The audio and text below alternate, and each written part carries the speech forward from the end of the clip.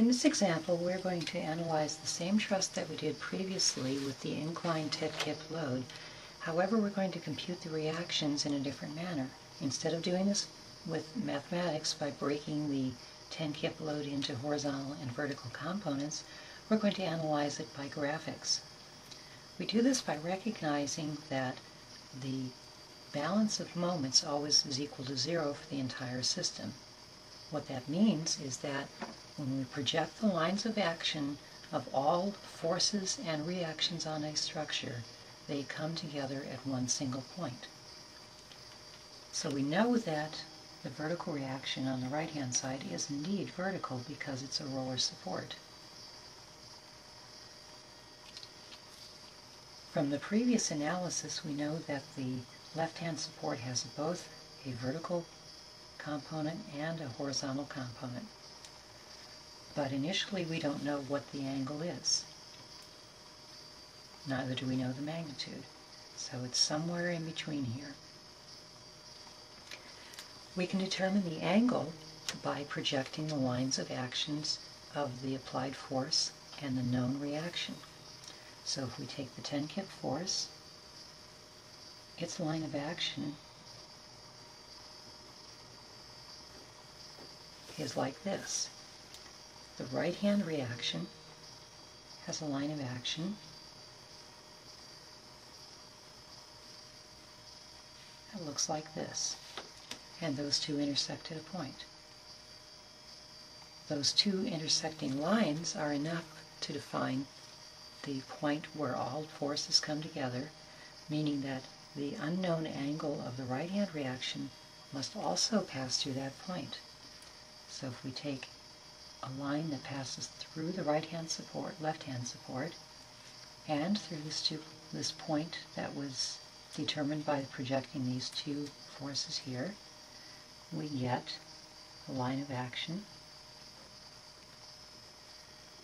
passing through that point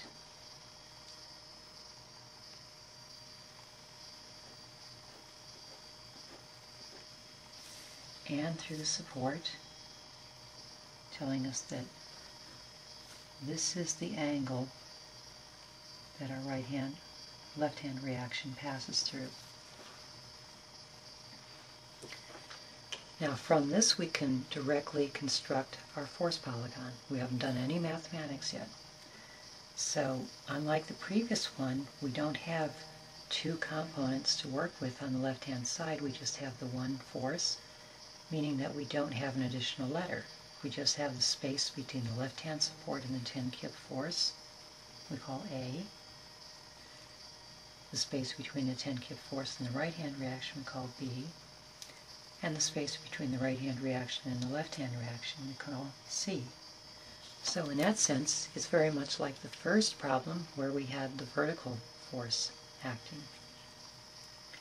So from this we can construct our force polygon.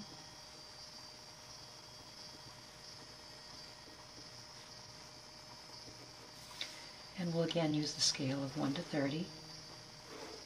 In other words, 1 inch equals 3 kips.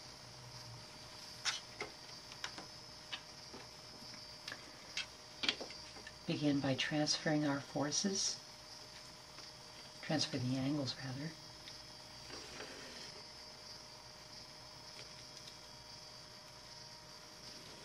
That's the line of action of the original force, 10 kips. We scale its magnitude.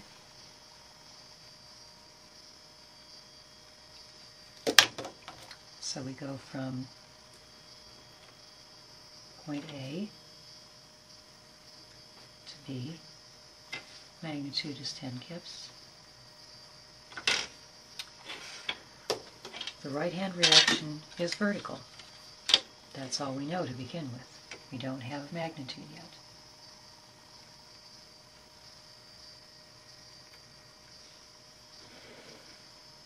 So point C lies somewhere along this line. But now we know the angle that the left-hand reaction is acting, and it's going between point C and A. So we've established point A. Point C lies along this line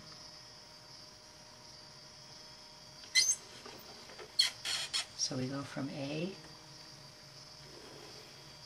until we intersect the vertical line BC. So similarly to when we're doing the member forces, when we project lines, we have A1 and B1 sharing 1 in common. Similarly, we have BC and AC sharing C in common. So BC is vertical, AC is at this angle, they have to intersect at C. Now these dimensions are the magnitudes of our reactions. So we can see that BC comes out to 3.5, 3.6,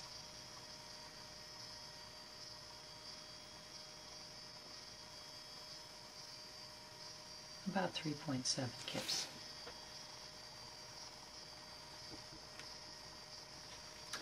Then our sloping vector CA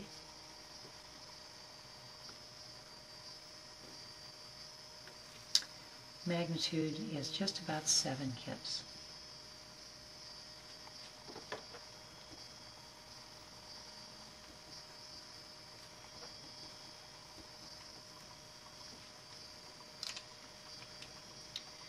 Now, if we were to go back to the previous diagram,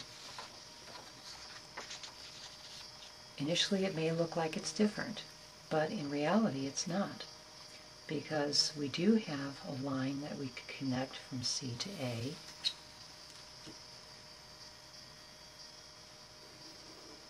Here. And if we were to scale that line, we can see the distance is 7 kips. Notice this triangle here. That triangle is the vector equilibrium, 2 components and 1 resultant for the left-hand side. So in other words, if we were to translate this into the same diagram, we would have a vertical and a horizontal component. Then we would have a C and a D, and then ignore the sloping one here, so D is this range in here, and then a D and an A. So CD is vertical,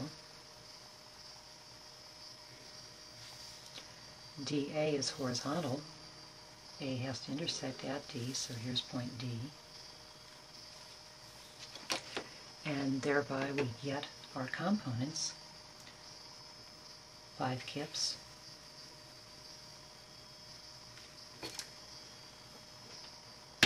and 5 kips if we scale this way.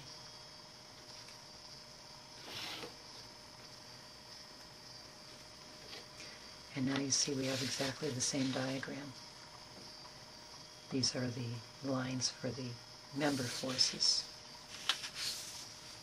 but for the reactions, it's just this triangle here. So by this means, when we have an inclined load, we can find the reaction without even doing any mathematics. It's pretty neat.